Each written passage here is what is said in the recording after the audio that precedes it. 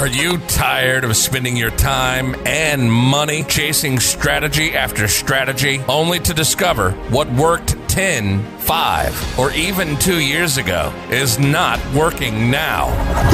Things shift fast in the online space, and if you're not keeping up, you're getting left behind. It's time for something different. Welcome to the Marketing, Media, and Money Podcast, where every single episode will be jam-packed with proven, profitable strategies, behind-the-scenes secrets, and what's working now resources from industry experts and global influencers to help you scale your business, shorten your learning curve, and stand out in a crowded, noisy marketplace. And now, your host, award-winning marketing and media strategist, and international speaker, Patty Farmer.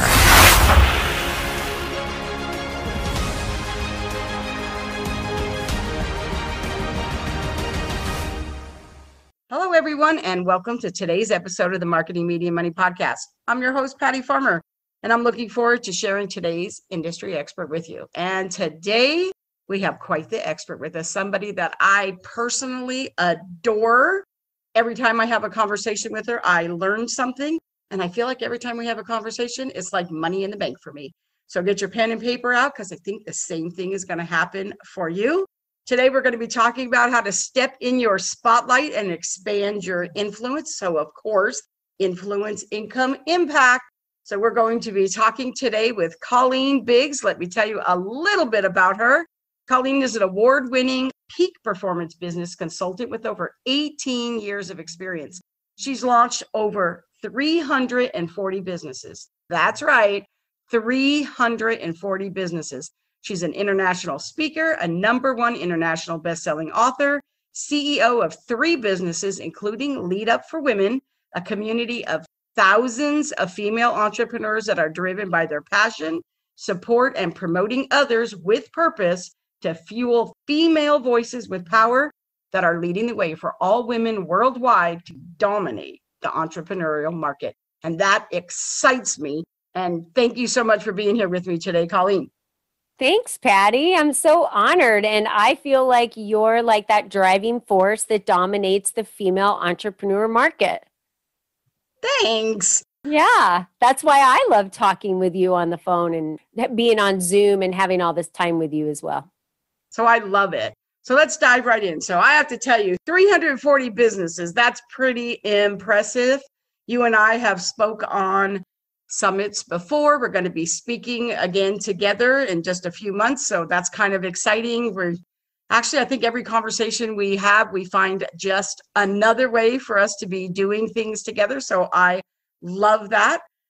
So let's kind of dive in first to talk a little bit about your journey. I mean, like, you have achieved a lot, and that makes me really happy. And I love the way you are leading the way for women to use their voice and to dominate. I love that, right? So I think that is really great. But you didn't wake up one day and decide to do that. That had to kind of give you some type of aha moment or some type of wake up that you just said, you know what?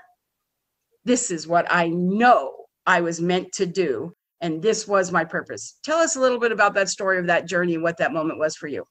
Yeah, thanks. You're right, Patty. I didn't come out of the womb that way. You know, we've all grown. And for me, as I look back now, you know, I had a pretty chaotic childhood, divorced parents, very abusive father. And I really was thinking as I was being raised that I was supposed to find, you know, the knight in shining armor was going to come on his horse. I was going to get married, have babies, the whole deal. And boy, that just ripped out from underneath of me when I was 12. And I really realized at that moment that I needed to create whatever it was in my life that I needed. I needed to create that. I couldn't wait for somebody else to create that. And I'm so thankful that these, I don't want to call them hard times, but that these gifts in my life were given to me because I learned how to do a lot of things that I probably wouldn't have learned how to do may I have been raised differently in a different family. So I would have been a very independent female, very driven, very independent female. And it really started at that age of 12. I was on my own at 17. I never looked back, never took a handout from parents, any of that from that point forward. But I always had this kind of mentality from my dad saying she's not worth $100 a month. And I had to combat that for a long time. And I had this thing with money. And I think a lot of women fall into this category. They have this tug of war with money that has to do with feeling they're not worthy enough to be asking for money for certain things, that they have to give it away. And that is really down the path that has brought Lead Up for Women into birth. So when I was in corporate America, there was a lot of female competition, a lot of judgment. I really was not happy with that type of environment. There were very few females that didn't feel that way. But the more you climb the corporate ladder, the more you saw that, because the smaller the opportunities were for women. There'd be one seat or two seats. So if you're lucky, and I was in the good old boys club, let me tell you. So if you didn't band together to create additional space for women, then it was just who gets the one spot, and everyone would fight for it. And for me, it was like, I would find if you really need it that bad, you can have it. But this is the way I felt. I used to keep my head down. Like you said, I've been very successful over the years. I've really honed in great skills on launching businesses and helping people do that very successfully. So I didn't do the, they say no I in team. I was just all about the team. I was all about pushing forward, about, helping these business owners create their dreams and, invest in them. That was where I was. I was in the trenches with them. So I didn't look up that often to realize what was happening around me in my environment. But when I did, I realized, wait a minute, I'm so good at what I do. They're never going to move me out of here. This is I'm like the money right here, right? So I thought, what I need to do is I need to step in the spotlight and make it all about me, because there is an I in this team here. And in corporate America, they don't want you to really stand out. I needed to stand out.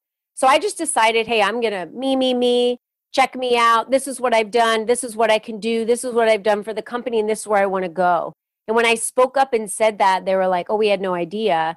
And then all of a sudden, my career catapulted. So I originally built Lead Up for Women to help women catapult their careers in corporate America. That's where it started.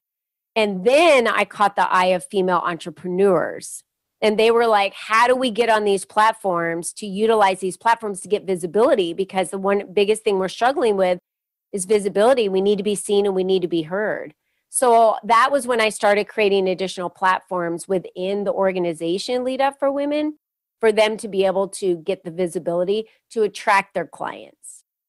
One of the things that we have spoken about that I really love is, sometimes women, they wait for somebody to give it to them. They don't go get it, right? They think that they need to just wait for somebody to hand it to them. Or, women, hey, every woman I know, every single woman I know tells me how much they love community, like all of that, because we crave it, we need it, but yet they can be catty. They can be catty. And here's what I'm going to say. We talk all the time about having an abundant mentality, right? Don't have a scarcity mentality. But here's what I have found. So, of course, being in marketing, I pay attention to data and I pay attention to behaviors, right? And sometimes they don't match, right? For what people think that they do. And here's one of the things that I would say, and it is this, that I believe that if you ask someone, especially a woman, do you have an abundance mentality or a scarcity mentality? 90% of women will tell you they have an abundance mentality. They don't always, but they think they do. It's one of those things that we want to have. We want to be able to do it. And it's kind of one of those things you don't always know about yourself right away and stuff until the competition comes out. And then all of a sudden. So one of the things that I love about you is that we share this vision of understanding that people who do what we do as well or overlap in some way are the best people that you can work with and collaborate with, because they get it, right? And you're not the expert at not just what you do and everything about it, right? Because both you and I, we're not just experts, we're the authorities. We're authorities in what we do, right? But you serve women, entrepreneurs, small business owners, your vision for what you want. We have a shared vision, but our road to how we're doing that vision is not the same. And that is where we get to work together. Like when I first met you and we got together and we were on that first Zoom call, it was like, wow, like you have a magazine, I have a magazine, you do this, I do that. We're both speakers, we're both authors, we both serve the same people. But as we dug deeper, we realized that we serve the same audience. And for a lot of women who don't have a CEO mindset, that's what I call that. They don't have a CEO mindset. The reality really is what they do is that they can't handle that. For me and for you, one of the things that I love about us, and one of the things I have to tell you, you have nailed really well, is it's like, that's really, really great. Now, how can we use those assets to help support each other? Because if you're helping thousands of entrepreneurs and business owners, and I'm helping thousands of entrepreneurs and business owners, what could we do together if we could shine the spotlight on each other's community? And what could we really do there? And I have to tell you, and to tell the audience, like, man, like, get ready, because Colleen and I have got some exciting things that we're thinking about doing, but I love the way you do that. So going a little bit deeper, I really want to talk about some of the ways that I feel like you have really led, really obviously lead up for women, but where you really led that and where you're doing it differently, and really what I love. So one of the things I love is that you have a membership. And when people think membership, a lot of times people will think about a gym membership, the never plan for paying this, and you never go to the gym and you pay it, right? That's kind of old school. Or people will even think about some of the things that, I have to tell you, Colleen, I have never seen anyone who constantly is always looking for new ways to spotlight their members. And truly, like, it's called a membership site, but for you, it should be called a community site because it is so much more than a membership. I mean, I joined right away, and I saw the benefit. It's like, oh, what could we do together? So I think that what you're doing there is really important. So I want to talk a little bit about that. So what made you decide that the membership model was the way to go? And did you get the vision early on and understand that it would end up being thousands of women? Or in the beginning, were you thinking that, oh, I was going to build this community and it was going to be really great? Did you get the big vision, or did it kind of expand? Well, I want to go back first because you said something and it just got glassed over very quickly, which you said it should be called a community site. And I just want all of the listeners to take note of that, because I get these little bits of advice from Patty all the time. This is why we love to talk, because I said, my magazine is a downloadable magazine. I never even thought about having it be a subscription. Thank you, Patty. I'm going to switch it over to be a subscription. Patty and I have been going back and forth with advice, and she just said, it should be called this. I'm a promoter. Patty is a marketer. There's a big difference between those two things. And that's why we complement each other so well, because even though you're getting visible, you're being seen, and you're being promoted, how do you market that? There's this marketing that needs to go along with that for you to be seen and be heard even more, and to keep that visibility and exposure heightened, right? So when I built this, I built it, number one, knowing it needed to be a membership site. And why it needed to be a membership site was because I was going to offer specific things that the members would receive, right? The magazine, and they would get a Thrive Thursday spotlight. They would get discounts to that year when we launched it. We were doing in-person luncheons that were in 10 different cities in 10 different states. I remember someone asked me, so are you anywhere other than Arizona where you live? And I was like, no, I'm national. And then I sat back and I thought, I never even thought about starting in my own state. I just immediately started national and was like, we're going to take this thing national. And I knew people because I had cultivated relationships in all cities and states, and they trusted me. They knew me. We did business together in the past. So when I told them I was starting this, everyone jumps on for their purpose, right? So they might jump on because they just want the community, and they want to be able to come to the free events every week, and they want to be able to connect with the other women or share information on Facebook. Some of the women are on because they want the spotlight. They want to be in that spotlight. They want to be in that spotlight every second that they get. Patty, you're that way. Like, Tell me all the member benefits. I'm booking all my interviews right now. This is what I recommend to everyone when they become a member. Book all of your spotlights now throughout the year. Book them. And so I had a vision from the very beginning. And my vision was really large. It still is really large.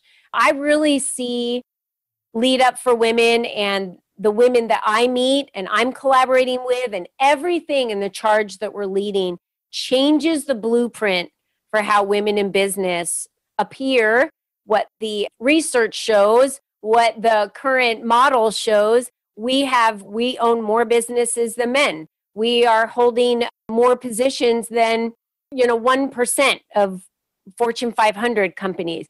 Women bring a lot to the workplace and a lot for entrepreneurship. And so I really want to change the landscape for women forever and what that looks like. And I know, Patty, you and I and many other women that I work with will be women in history that are talked about, that are celebrated in March, that made a huge impact and a huge change.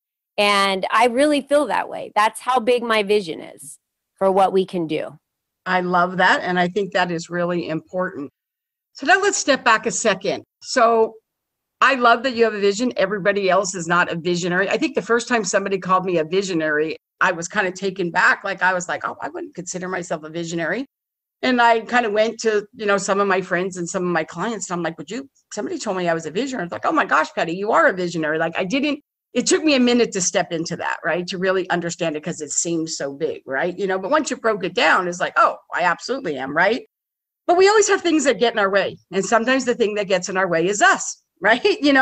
So what would you say was the biggest obstacle or a blind spot or a roadblock that you had to overcome to get where you are now? That is a good question. I think one of my biggest obstacles and roadblocks that I had to get over was, in order to scale and build, and this is really hilarious that I'm saying this, because you know how we can teach others, but we don't necessarily always model it because we're also in our own frames, just like everybody else is, was the ability to do it all, right? So when we're building our businesses, it is us. And we do have the vision and we are building it. And our responsibility is then to share that vision with others to get them to adopt that vision and want to jump on board. And you would be surprised at how many people want to serve, want to assist, want to help. And they sometimes don't even want anything in return. And the biggest roadblock I run up against or had run up against for a long time was asking. So asking for help, asking for others to do things for me. And I think that is probably one of the biggest obstacles that women run up against on a regular basis. We're just so afraid to ask others. But if you don't ask, you don't get, period. And not only that too, but one of the things that I learned, and I really have to work on it, to be totally honest, it's something I work on all the time, which is when you do for others, that's really great. I mean, I love to serve others. It's fabulous. I love it. And it really makes me happy, feeds my soul. But one of the things is if you don't ever ask, you never give anybody else the opportunity to serve you. For as good as we feel when we serve, other people want to do that too. And we do people a disservice sometimes when we don't ask for help because they want to. Not only that, but sometimes people, if you've helped them, they'll stop asking because they feel like there's no way for them to reciprocate for you. So then the other disservice you do is you actually have other ways that you could serve them even more, and they won't step into it because they feel like you've already done so much for them, right? The whole way I build my business is I lead with contribution, and I just know that compensation will follow, but I always lead with contribution. But I have had people say to me, no, Patty, what can I do for you? And I had to learn to allow myself to receive. Yes, it's a learned skill. People would ask me, what can I do for you? And I would say, frankly, I don't know. But yet 5 minutes ago or an hour ago, I was drowning in things I had to get done because I couldn't figure out how to get it all done myself. So for sure, we need to learn to ask. That's a huge roadblock, and we need to learn to receive. Absolutely. We need to learn to receive. So now when someone says, oh, I'd love to send you this, or I'd love to do this for you, I'm like, thank you so much. That is so kind. I accept, right? I accept. That's great. And we allow other people to do that for us. Because you're right. My heart is so full when I serve others. And so it is wrong of me to block that from someone doing that for me. And we're only human, right? We're just human. So we do need help. And when I realized I had hit a point in my business where I knew that I needed to hire help, the minute I came to that decision and decided to bring someone on, it gets a little harder before it gets better, because you're having to train someone and teach them how to do things. But by far, the very best decision I ever made. So for everyone listening, asking and then getting people on your team are probably the two biggest lessons that took me longer to learn than it should have, with all my years of experience in teaching others to do that. I should have learned before then. And not only that, I also think it's the thing that stops you from actually getting where you want to go and creating that income faster than you could have. I always like to joke with my clients not really joke, but in a joking way, said, you got to stop licking your own envelopes, right? So really it is about working in your brilliance and then hiring other people to work in their brilliance, right? I have to tell you, about a year ago, I had a lesson that just slapped me in the face. Even when you think you know something, you're like, whatever. And basically somebody mentioned something to me that I could do. And I was like, wow, I didn't know I could do that. And so I went to my VA, who is amazing. She's been with me for like 3 years. And I said, I just found out that we could do this. And she's like, yeah. I said, did you know we could do it? She's like, I'm like, well, why didn't you tell me? She's like, well, you didn't tell me to do that. And I was like, I can't do everything. I mean, so to me, what that is I work hard, Colleen, hard on creating the right culture. I understand that I can't do everything. I want, and I'm always open to receive. My team knows I want for you to say, oh, have you ever thought about this? Oh, what if we could do this? Or what do you think about that? And the best things always come from everybody's ideas, right? Mm-hmm. But sometimes when you have a virtual team or you do hire someone, you really do have to realize that sometimes when people do something, to them, it's just like, oh, duh, right? They're just in it. Think about how many things we do. And so they don't always know to tell you, right? And so I have had to learn that I tell my team that once a month, they've got to come to the meeting. Everybody on my team has to have, I don't care if it's a bad idea, but I want an idea, right? And so I don't, I'm paying you for your time. I don't care if you're searching something, you see something, you hear something, whatever. I don't even care if we say, oh no, that's not whatever. I want an idea. And I have to tell you, that is what keeps us going. Because I have to tell you, I have what I always like to say, that I have a white paper paralysis, right?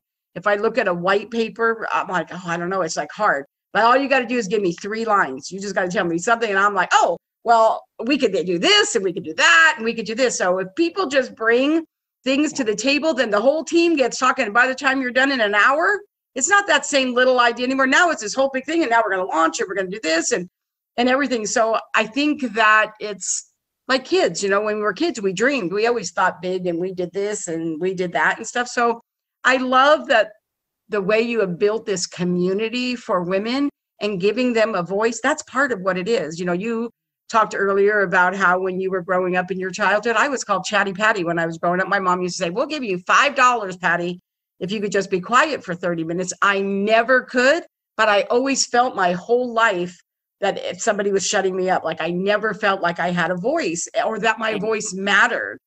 And as a grown up, once I grew up, I finally realized to myself that is just not true, right. And the more you do, people say, oh, when is enough enough? My mom used to say that to me. When is enough enough, Patty, right? Well, it's never enough for me, because what more could I do? I always want to grow, right?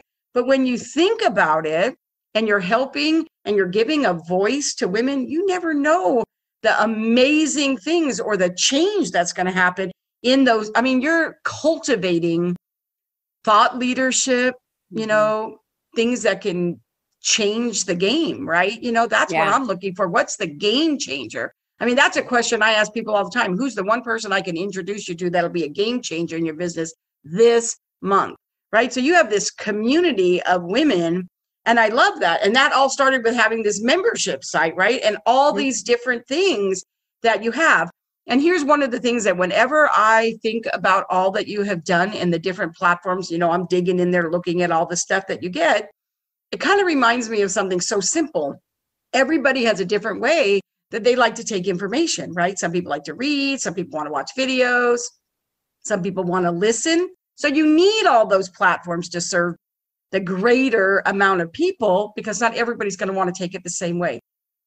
Yeah, I have some women that they just want to join, and they want to be able to, you know, read the magazines, or they want to be able to join the book club for personal development. You know, this is a platform that I created that they get to take advantage of for personal development and growth. And I just got an email today, Patty, right before I jumped on here with you. And one of the ladies, her name is Lori, who is in my book club. And she said, I just want to thank you so much for creating this platform of having the book club for personal development.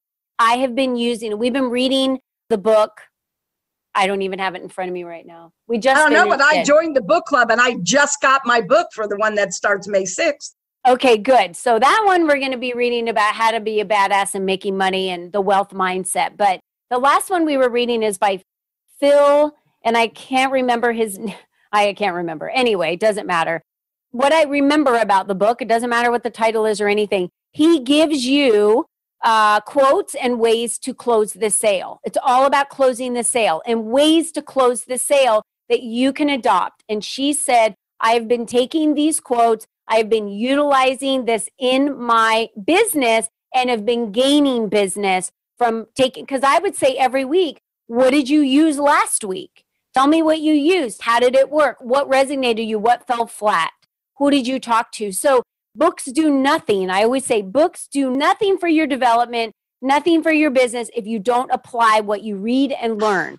So this personal development book club that is just fun for some people to show up with a glass of wine or just show up or whatever they want to do. I take it serious. My reading every morning is for my personal growth, my business growth, my intellectual growth. It's for every growth of me possible. And I apply what I read. I go back and reread. I go back and highlight and make notes. Then we talk about it and someone else gets a different aha moment.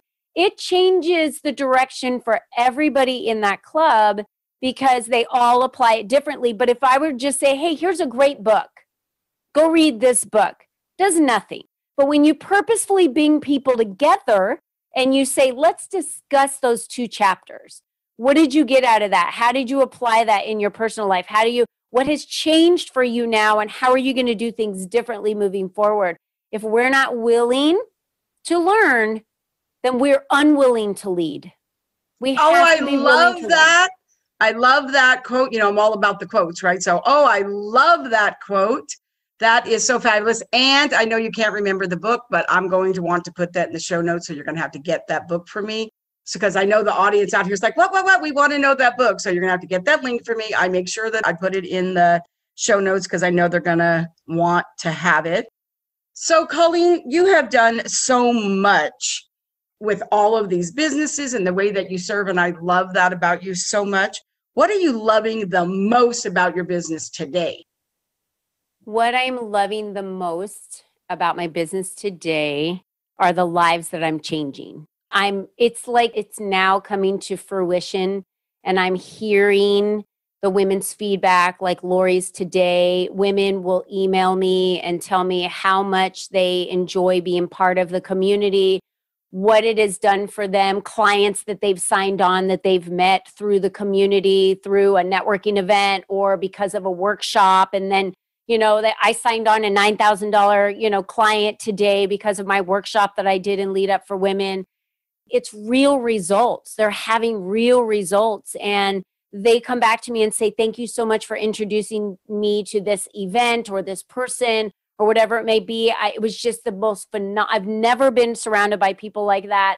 So I think for me, it really comes down to seeing the hard work. And when I say hard work, we're talking I was working in corporate and running this business at one time. So I was putting many, many, many hours in corporate while I was doing this late at night, early in the morning, and weekends, and building it and knowing that I was on the right path to make serious change in the lives of women. And it's working.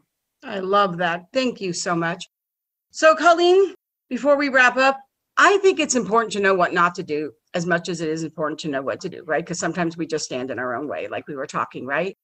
And so what would you say, so going back to this membership with all these things, what would you say are the biggest mistakes that you see women make when they spend their money? I mean, men do it too, but I mean, like we buy this, we join this, we become a member of this, we pay for all these things. What would you say are some of the mistakes? I want to make sure that everybody that's listening gets value out of this. So what would you say are some of the biggest mistakes, and what can they do to fix those mistakes whenever they join something? Because like, I know it's kind of like even when they join a Facebook group, like you join a Facebook group, you do this on LinkedIn, and they just join and run, right? You know, like what would you say are key things to do pretty much in any type of thing that you join as a strategy and a way to monetize? Because that's what we want to know, right? So the biggest thing, the number one word, the biggest piece is engagement. And I have joined Facebook groups because someone's invited me. We really want you here, but it doesn't do anything for me. There's not a lot of engagement there. I don't, I'm not getting anything out of it. So I would say this, let's evaluate what you're part of right now. Are you getting a return from it? Are you not getting a return because you're not engaging? Do you have time to engage in it? So what is going to bring you the largest value? What tribe is your tribe? So find a tribe with like-minded women that are doing what it is that you want to be doing, that is on your marketing plan for the year, right? How is this one group going to help you achieve your goals for the year? So you need to focus on that first. So how is it going to help you achieve your goals for the year? Then once you do join that group, Facebook group, membership site, whatever it may be, how is that fulfilling you, and how are you engaging in that? How often are you engaging? What are you getting on a return on that? I'm part of a group called Foxy Women. I honestly have to tell you, the engagement is awesome. I can only go to one event that they have per month. I partner with her so that the women in Lead Up for Women will go to her events because it's a whole new group of women over there. I use that group as my friend connection and like my break. I honestly have to tell you, I love that group because it's just so relaxed, and I love to just chill out in the group.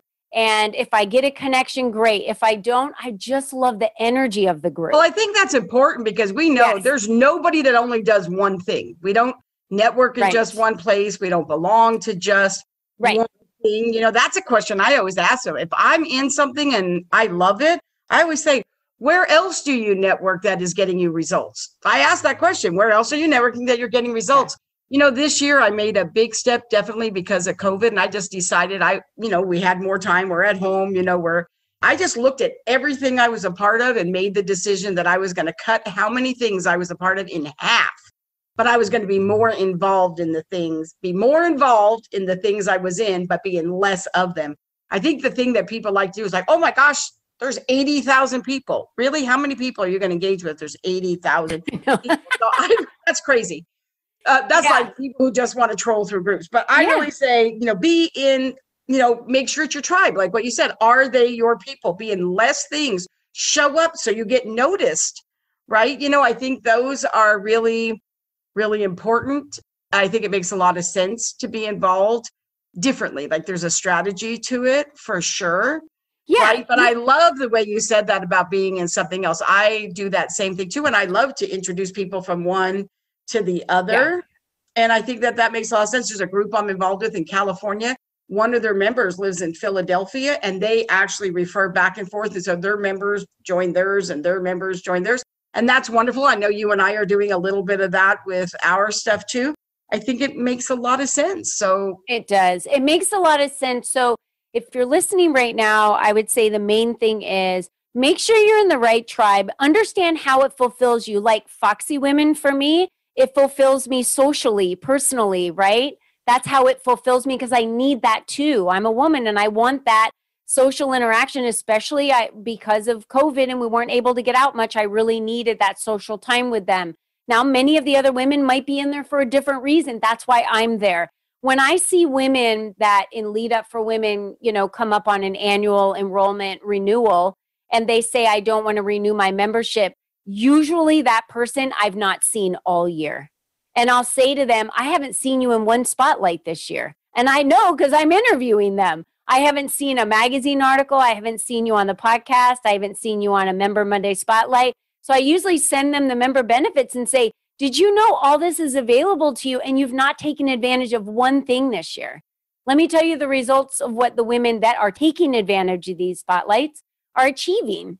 So if you're going to pay the money to be part of a group, then get the value out of that and engage. It could be a new person that you meet that opens up 4 more doors for you or introduces you to another person. Sometimes it's not even the spotlight you're in or what the one community does for you.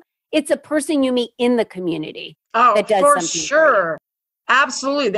I say that to people all the time when people are in my thing. It's like, listen, I'll introduce you to other people who are involved in my community. But the greatest thing that I can do for you too is to introduce you to people in other communities that I belong to that you would have never met if I hadn't introduced you. Yeah. So it's always like the big picture, and that's part of the visionary part, right? It's a big picture. So it's the big picture and the long game. Like I know a lot of people like the short game, but when you cultivate relationships and you have an abundant mindset, you are not afraid of competition. Competition is only a state of mind. I don't see any other women's organization out there and at all a competition of mine. I compliment them, they compliment me, and if they're scared of me, then I know they have a different mindset because that's not how it is. I agree with you, and that's kind of sort of what we were talking about in the beginning too. So Colleen, I know that you have a hard stop. I want to make sure I honor that for you. How can people connect with you? I know they're going to want to, so how can they do that? I made it easy for everybody. We are leadupforwomen.com. We're Lead Up everywhere. So Lead Up for Women everywhere. Perfect. That's great. And you came bearing gifts too. So tell everybody about how they can get their hands on that magazine. Yeah, you just go to our homepage. The link is below and you can claim your free magazine. And this issue, we have Nadine Joy on the front. I think you'll all love reading about her. She's a dear friend of mine that lives in Canada. And we spotlight women, on the front of this magazine that have just amazing stories to tell. So please feel free to go in and read all of the sections that our members have written. And I wanted to let you know I found the book. So it's Exactly What to Say by Phil M. Jones. So the book we were talking about that has helped women in changing the way they close the sale is Exactly What to Say, The Magic Words of Influence and Impact by Phil Jones. Thank you so much. So this is the portion of the show I like to call it #open mic, my version of social karaoke, where I turn the mic over and I ask our guests, could you please share your number? I mean, you've been so generous with your brilliance, but what would you say is your number one marketing media money strategy? This is the biggest problem I have found with female entrepreneurs and probably why I'm in business today. They are not clear on the problem that exists for the solution that they have on how to solve it. So you do not have a business. You cannot make money unless a problem exists and you have a solution for the problem. So you have to get clarity on that and know that that exists. And if you don't have that, you can't market yourself, promote yourself. You can't do anything that we've talked about today until you are absolutely foundationally clear on the problem that exists and how you are solving it. Oh, I love that. That is fabulous. Thank you so much, Colleen, for being here with me today. I appreciate you so much. Ditto. I appreciate you too, Patty. I just love your brilliance and I love being around you. You make me a better person every time we talk. Oh, thank you. You just made my day. And thank you to our sponsor, the Exacta Corporation, developer of the Family Organizer Plus platform. For more information, check them out at exactacorp.com. And to the audience, thank you so much for being here with us today. Thank you for joining us on the Marketing Media Money Podcast. If you enjoyed today's episode, and I am sure you did, please subscribe and review the podcast on your favorite listening platform. Thank you all so much for being here. I look forward to seeing you on the next episode of the Marketing, Media, and Money podcast. Until then, have a phenomenal day. Thank you for joining us today on the Marketing, Media, and Money podcast. To shorten your learning curve even more, make sure to grab your free copy of the Marketing, Media, and Money magazine at www.marketingmediamoney.com. I promise your business will thank you.